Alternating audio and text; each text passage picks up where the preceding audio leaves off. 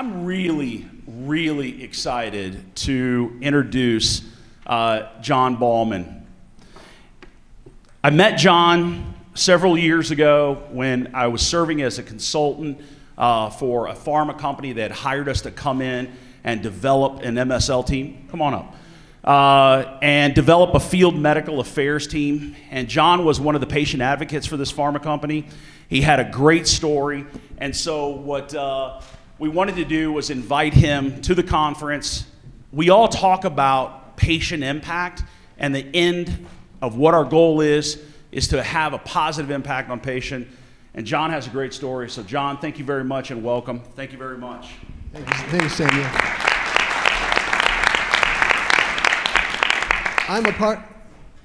Can you hear me? Yes. I'm a Parkinson's patient.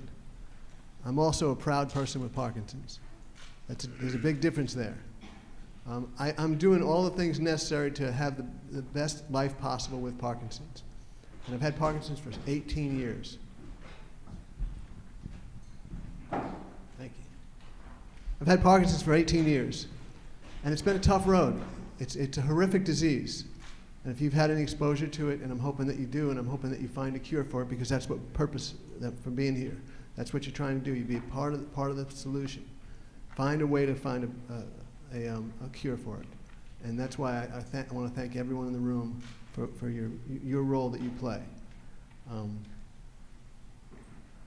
gonna. By the way, I like to tell jokes.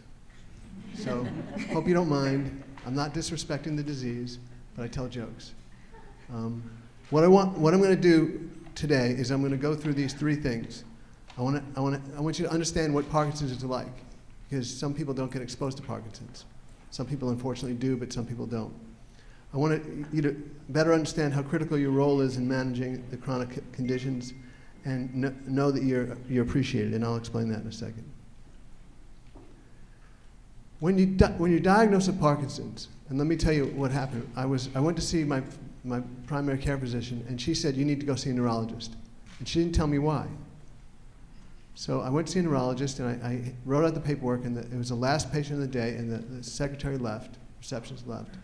The doctor came out, and I handed her the paperwork, and she said, you have Parkinson's disease. 4 words that changed my life. And I said, hold on a second. You haven't looked up my nose, you haven't taken blood, you haven't hit my hammer with a knee, my knee with a hammer. What is this? She said, you have all the classic symptoms. Your hand is tremoring. Your arm doesn't swing when you walk. It's interesting. My arm didn't swing when I walked. I never noticed that before. You have a blank face, you don't show expression, and you don't blink. And your handwriting is awful. I said, I'm an attorney, of course my handwriting is awful. She said, well, you have Parkinson's disease. I said, I want a confirmatory test. I demand a confirmatory test. She said, that would be an autopsy. So I opted against the autopsy. I said, what's the second choice? She said, second choice is to take the medicine, levodopa-carbidopa it's called, and if it works, you've got it. So it worked. And what it is in your brain, for those of you that don't know it creates dopamine. Dopamine is released in your brain. When you're down to 20% of normal, that's pretty low, you start exhibiting these manifestations or symptoms. I call them manifestations because once you've been diagnosed, you don't have symptoms anymore, you have manifestations. So I have all these manifestations. So you go through an emotional roller coaster. I mean, the first thing you do is you're in shock. The next thing, what do you think this slide represents? Denial. I like that. Went through denial, went through shock. Actually, I'll tell you about shock. I actually saw white light only 3 times in my life. When I was diagnosed with Parkinson's, I could swear I could see white light. I was so blown away, so shocked. But 2 other times, interestingly enough, were in buses, and I was in accidents both times. One time the bus tipped over, and the other time the bus went into the trees. And the driver was killed. So if you see me get on a bus, get off the bus. Depression. I always say to people with Parkinson's, of course you're depressed, you have Parkinson's. Why wouldn't you be depressed? But I didn't know what depression was until I was driving in my car one day after I was diagnosed, and there's less dopamine in my brain, so there's less pleasure center. And I went into the deepest, darkest hole. I went into, I don't know if anyone out there has ever experienced this. I was so depressed, I didn't care if I lived or died. I was driving along and I went into this hole and I was like, wow, what the heck is this? And it happened about 2 weeks later. And I tell people, go get medicine. If you need medicine, go get medicine. Don't not take antidepressants just because it's not fashionable or whatever. Take them. You have to, for Christ's sake, you have Parkinson's. So I went through depression. Okay, I'm getting depressed right now.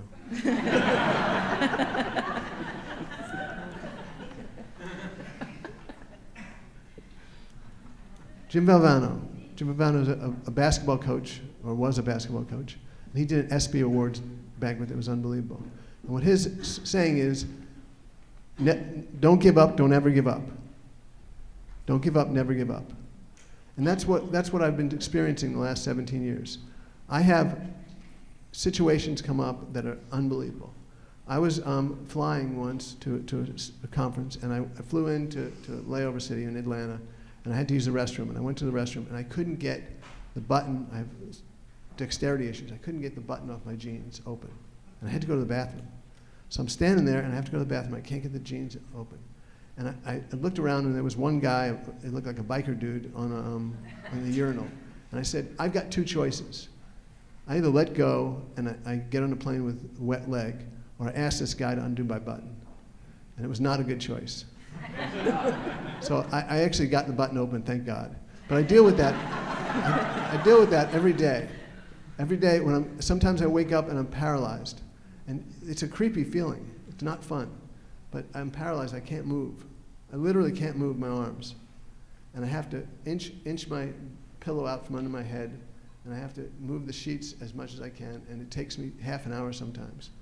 It's tough. I'm not saying, it's not a pity party, I'm just giving you experience of what it's like to deal with Parkinson's. There's so much more than just the physical aspects of it.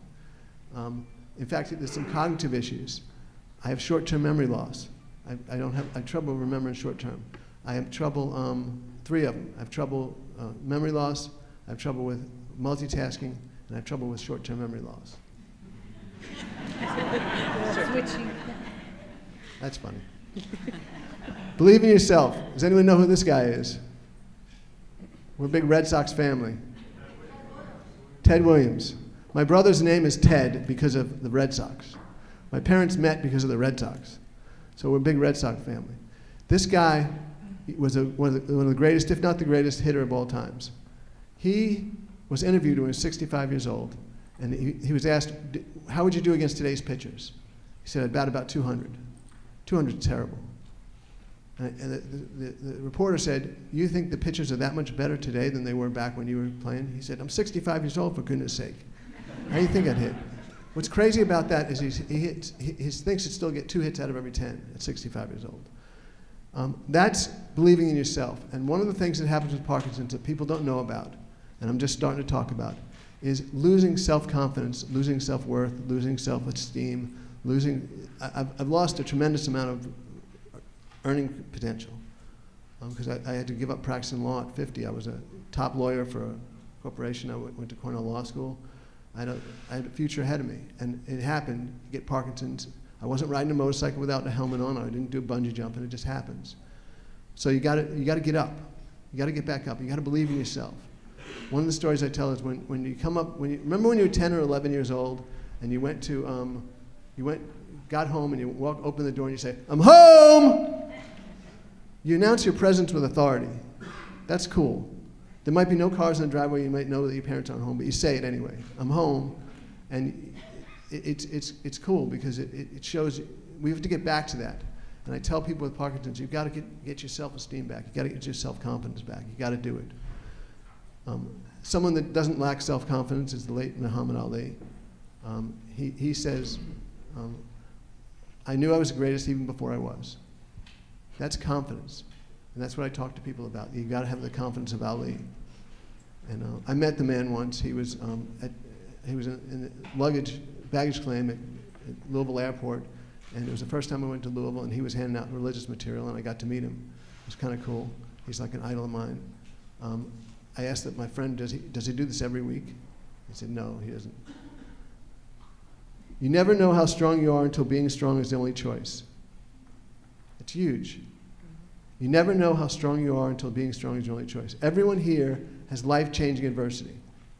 Everyone here, it's not whether you have it, it's how many you have. It's how you deal with it that defines you as a person, that shows your mettle, shows your inner strength. And that's incredible. All right, the next one's a fun one. Caregivers make a difference every day. You are considered caregivers. You provide a service that provides care to people. You work with doctors, you work with scientists, you provide a service. You make a difference every day. Everyone loves initials after their names. I have JD, and people have PhD, and people have MD. Well, you get initials. R, T, B, D, A. Rarely thanked, but definitely appreciated. And that's key, that's important. And I'll tell you why that's important. I'm not the only one in my family that's had life-changing adversity. As I mentioned, everyone has it. My daughter we went in for the ultrasound, and the nurse was doing the jelly on the belly and whatever. And she said to me, she put down the wand and said, I have to go talk to the doctor. Didn't say anything else. So we just walked out of the room. My wife and I looked at each other and said, well, what the heck was that? She came back in and she did a replay of the sonogram, and she said, see it right there. And the doctor said, I don't see it. She said, see it right there. The doctor said, I didn't see it. She said, see it right there. The doctor said, I see it. I said, see what? Well, she had a hole in her diaphragm that allowed the stomach to come up into the chest cavity. And that doesn't sound real bad, but it prevents the lungs from developing. So she had a 40% chance of living. We were in shock. So on her 6th day of birth, after birth, she had a Gore-Tex pad put in. They moved the stomach down, they put the Gore-Tex pad in. And then we had to pray for the lungs to develop, and they did. And the nurses were great. I needed to know what I could do, because I was helpless. And they said, make a tape of your voice and your favorite songs, and we'll play it in the ICU. She was 5 pounds, 1 ounce. Play it in the ICU, and she'll hear your voice, and she'll hear the music. And so she made it through, and she got her lungs, and she was in ICU for 60 days, and then she was fed through a tube in her side. It was a pretty tough experience. When she was 4 years old, she started singing a song that came on the radio. And it was Allman Brothers, You're My Blue Sky, You're My Sunny Day. Lord, you know you make me high when you turn your love my way. Turn your love my way. And she started singing that along with the radio. And that was one of the songs I put on the tape.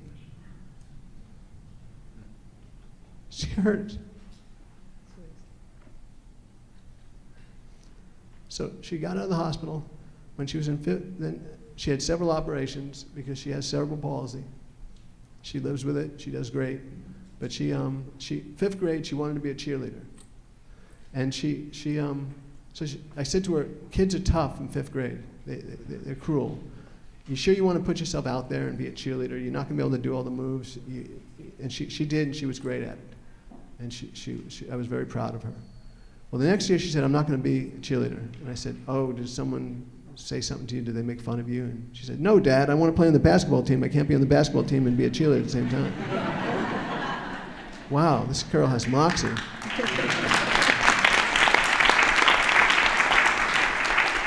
So she would go out, with 30 seconds to go, they'd put her in, she'd go to the spot on defense and stand there, and she couldn't do much, and then she'd run down the court the best she can, and she'd play on the other side. That was cool. She graduated from high school, and she decided to go to university. She went to university, and what she decided to do was, she was not treated right when she was kindergarten through 5th grade. Classes were too big. She learned differently because of her cerebral palsy, and she didn't excel. So in 5th grade, she left and went to a special school, and they taught her differently. She wants to be a guidance counselor in the elementary school. She's a psychology major and an early childhood development minor, and she wants to be a guidance counselor so that she can help kids better than they helped her. So that's awesome. She just started a University of Alabama graduate school 3-year program. Awesome.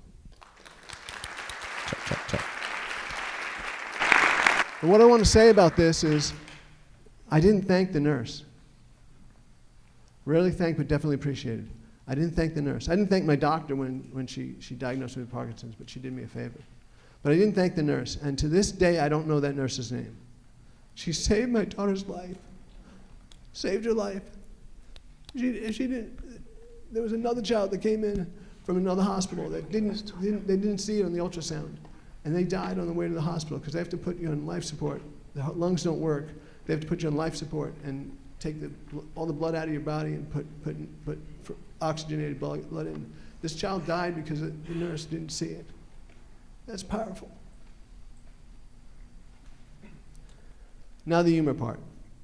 It's unbelievable with the Venetian, because I was in Venice with my wife, and I was going across a bridge, and my foot started to cramp. I said, another surprise what Parkinson's given me. It's a gift. I get my foot cramps, turns to the side, and toes go all different directions. It's gross. So I said, I don't know what this is. It turns out to be dystonia, if you know what that is. And I sat on the curb on a bridge, just like this, and I sat there and I said, I don't know what's going to happen. I don't know how long this lasts. I don't know anything. So I sat there for about 5 minutes, and my wife said, you want to get up now? She said, I can't. My foot won't move. She said, she took the ball cap off my head and handed it to me upside down and said, make some money while you're down there. I can't make this stuff up. The other thing that happens is, it's a true story. I used to play Texas Hold'em. We're in a casino to play Texas Hold'em every Monday night during Monday Night Football at a friend's house, and I was terrible. I would show every time I got a good hand, I'd be like, yeah. And every time I was bluffing, I'd be like stone-faced. So they picked that up. So when I was diagnosed with Parkinson's, I would stop taking the medication 2 days before the... And no one knew when I got that fourth queen because, as I said, my facial expression doesn't move. Did I tell you the 3 things, the cognitive issues that you have with Parkinson's?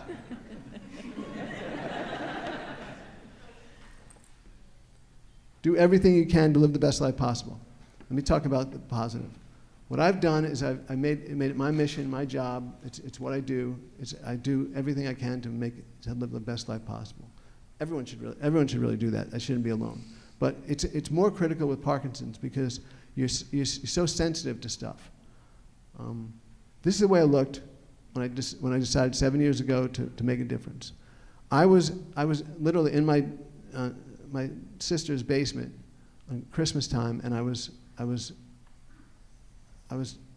like down in the dumps. I was depressed. I was watching TV all by myself. I was not interacting with the family. I hit rock bottom. And I made the decision to do the things I need to do to live the best life possible. And I met my wife 7 days later, January 7th in St. John of the Virgin Islands. And we got married the next month. It's kind of cool. It was a nice love story. And she's the one that handed me the hat. But she's an exercise enthusiast and a nutrition enthusiast, so that was a good side benefit. She took me and turned me from 215 pounds to 165 pounds, and I'm healthier than I've ever been in my life, and she did it all for me. What we started doing was we started eating right. You can't say enough about eating right. I think that if you have the latitude to do this, maybe step out of the box, but I don't think there's a difference. I don't think there's a contradiction between healthy eating and medical medicine. I think you can combine the two. And if you're ever working on a clinical trial or you're involved with a clinical trial, think about whether someone's eating healthy or not. That might be a nice angle. And then I work out. There's a weird thing that happens. It happens. We discovered it about 10 years ago. Boxing is neuroprotective, or the neuroplasticity in boxing is still known. What happens is, people with Parkinson's, I might be off. That means I'm slow, I'm rigid. And I might be punching the bag like this and not being very effective with it. When the trainer comes with the mitts and says, left, right, right, left, 1, 2, all of a sudden my body wakes up. It's like a switch was turned on. It's like electricity. That's a strange phenomenon, and we should look into that. We should figure out why that happens and can we replicate that. So I box 3 days a week, and I do yoga 1 day a week, and I do Peloton bike 3 days a week. If anyone's a Peloton junkie, it's pretty cool. But I exercise at least an hour a day, and that's what I have to do. I don't have a choice. It's not like I'm going to have a heart attack 10 years from now because I eat the wrong things today, fatty meat. I actually feel it right away, and it's important that I do this. This is my class. I started a class in Jaco's gym, and there's 50 people in the class now. And you can see that they're older and they're, but they do it and they show up every day. I believe everyone has a purpose. I thought my purpose was to add new jobs, provide employment for people. And that's a good purpose. We went from 600 people to 1,500 people. Samuel's doing that too. Samuel's providing jobs for people, and that's great. It gives people the opportunity, and I think this is what's missing in America. It may not be, I don't want to get political, but finding jobs for people is a critical thing. And I was able to go from 600 people to 1,500 people in my corporation over 12 years. And that's put people who are able to put roof over their heads and food on the table. And that's a purpose. That's an unbelievable purpose. Uncover your purpose. Your purpose is there. I thought that was my purpose. It's not. My purpose is to come and inspire people to the best I can, to do things that help other people. Belief, hope, love, and faith.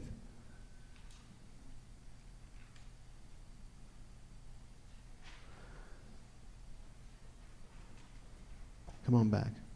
Okay. Leo Biscaglia is a great speaker. And what he speaks about is, too often we underestimate the power of a smile, a listening ear, an honest compliment, or the smallest act of caring. Each of us would have the potential to turn a life around. That's what I advocate. Figure out what's your purpose. Everyone has a purpose. Now, I'm an inspirational speaker, but I get cotton mouth. And I don't have facial expressions, and I get rigid. It's a real smart move being an inspirational speaker. But it works for me because people understand that I have these difficulties, and I fight through them. Because you never give up, don't ever give up. Do you want to ask questions? Because it says we have time. I'm surprised we do, because we're supposed to only do 30 minutes. I think that was my fault, John. Is this on? Do you want to throw that thing around? There we go. John, that was my fault. But first and foremost, thank you very much. Awesome, inspiring story. Thank you.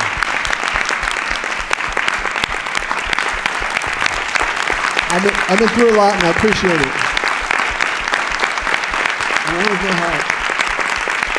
I think Samuel got emotional earlier. I think that's wonderful. You know, I think it takes a lot of courage to be here, and I commend you for it.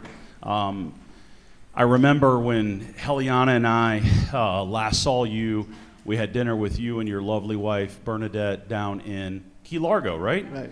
In Key Largo. We were just recently married. What's that? We were recently married. You were just recently married. And I was so inspired by your story, and I remember thinking, and of course we stayed in touch, that saying to, you know, we've been texting and contacting each other over the last couple of years and saying that one day, and we've been talking about it for a couple of years, you need to come. So again, I'm very happy you're here. Thank you very much. One of the things that I think was really inspiring is when we were working together at that pharma company, you were talking about just how important medical affairs and field medical is and having an impact on you and what you're doing. Can you talk a little bit about that? Let me tell you, if it weren't for levodopa-carbidopa, which is the gold standard of Parkinson's, I would not be able to stand in front of you today. I would not be able to.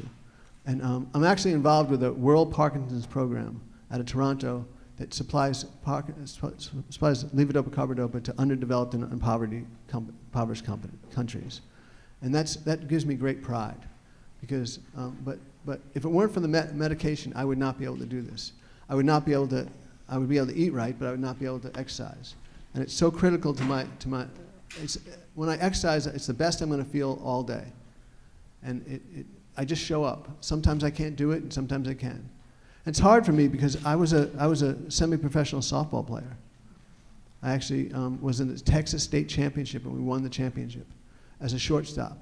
So athletics were important to me, and one of the first indications that I had Parkinson's was I had no zip on my throws anymore. I didn't have the dexterity. But I did do something stupid, because you always do something stupid. When I turned 55, I went to a 55 and over league, and I went to batting practice because I was 55. I figured I'd be the hot commodity. And the first ball was hit me in the head. I missed it. Then I pulled a hamstring, and then I crushed my finger. So athletics has always been an important part of my life, and I had to give it up prematurely, and that's terrible. But it's so important that we make advances.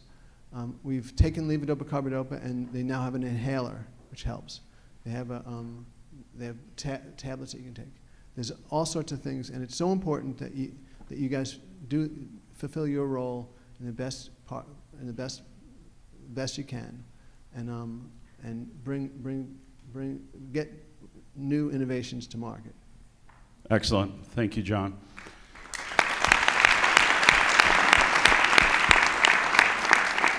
We've got a few minutes for some other questions. Any questions? Cherie, Linda, do you want to toss that microphone right back that way? Launch it. Oh, Josh is there. He'll help. Nice. Hello. Hi. All right, perfect. Hi. That was so wonderful. Thank you so much. I'm so sorry. I didn't mean to interrupt you. This Yes. is my fault. I didn't lay the ground rules. Please, for networking purposes, when you ask a question, please stand up, tell them your name and company. That'd be great. Hi, my name is Keely Dahl, and I work with Aurinia Pharma. That was a wonderful talk, and I loved your dry sense of humor, so thank you so much for infusing that the entire time. One thing that I took away from your talk was that you spoke about some ways that you can improve yourself, feel good when times are tough. You talked about fitness, you talked about nutrition through your wife, support groups. You had a lot of really great suggestions, but sometimes when you're there for someone, they just don't want to take any advice. They're in a really dark place and they're not ready to take that. And I'm curious what you've done for those people that no matter what you suggest, they're not taking it. Well, first of all, lead by example. You lead by example. I couldn't say to anybody, you need to eat right, you need to exercise, if I didn't lose 45 pounds.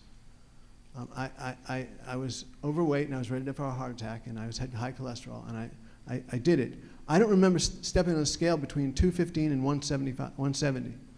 That's how I did it. I ate right, and for the first time in my life, I ate vegan, and it's funny, the water in there, they said vegan and gluten-free. That's funny. That cracks me up. But short-term memory, lost my train of thought. What I did was, what you need to do is walk the talk. If you want to give advice to someone, you need to do what you're saying. And that's what we did. We started working out an hour a day, and it was a great story. Thanks. Oh, Lord. Oh, God.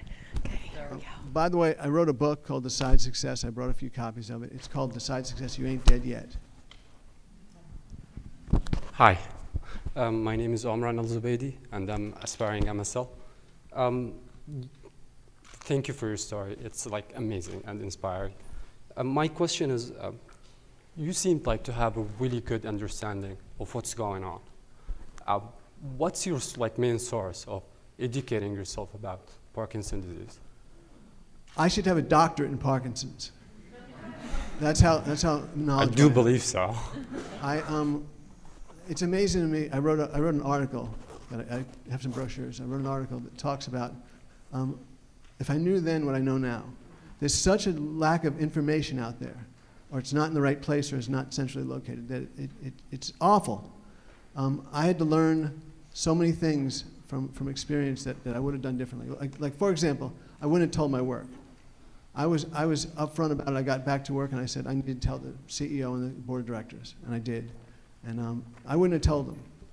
because there's ramifications of telling them. And I won't get into that right now, but I wouldn't have told them. So there's so many things to think about before you make decisions on getting a chronic illness. And I wasn't told them. So I'm making it my life's mission to get information out to people.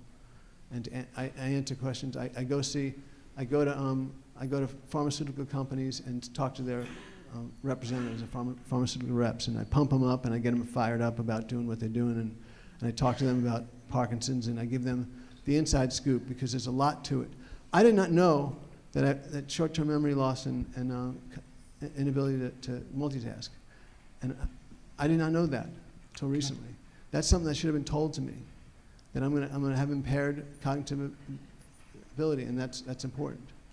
And there's so many things that are motor skills, but there's non-motor skills as well that you deal with. I was at a conference in Toronto, and the doctor said, and he said this twice, he said, you got drooling, constipation, and dysfunctional sex life. I said, of course, you're drooling and you have constipation, of course you're gonna have it. That always cracked me up. I gotta tell you another story. These Superman shirts make me laugh because my dad was really funny. And he looked like Clark Kent. He looked dead on Clark Kent. He had black framed glasses and looked like Clark Kent. And he one time was unbuttoning his shirt, and he had a Superman shirt underneath it. And he said, oh, I gotta button it back up. I can't let anyone know I'm Superman. And he wouldn't jump off the high dive at the pool because he was afraid to do it. But he would say, the problem is I might fly around the pool and people would know I'm Superman. I mean, he cracked me up. I'm just telling you random jokes. When I graduated law school, the dean wanted to meet my parents because I'm a quite unusual lawyer. I'm not a typical lawyer, obviously. And so the dean came over and I said, watch out, my dad's a prankster. And he said, you must be very proud your son's graduating from a top law school. And my dad said, well, he's kind of the black sheep of the family. Okay.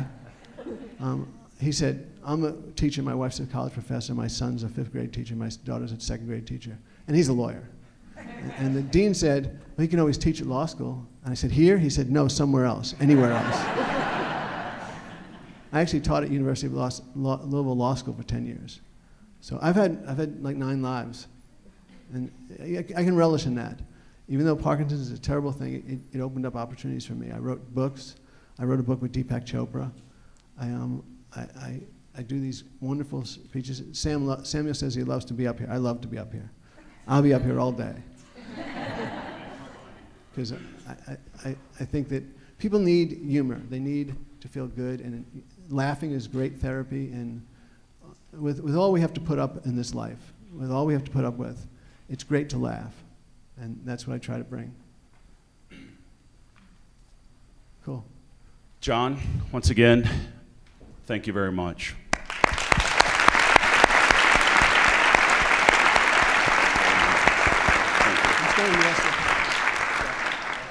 Okay. Talk to anyone that wants to talk to me. I'll stay the rest of the conference.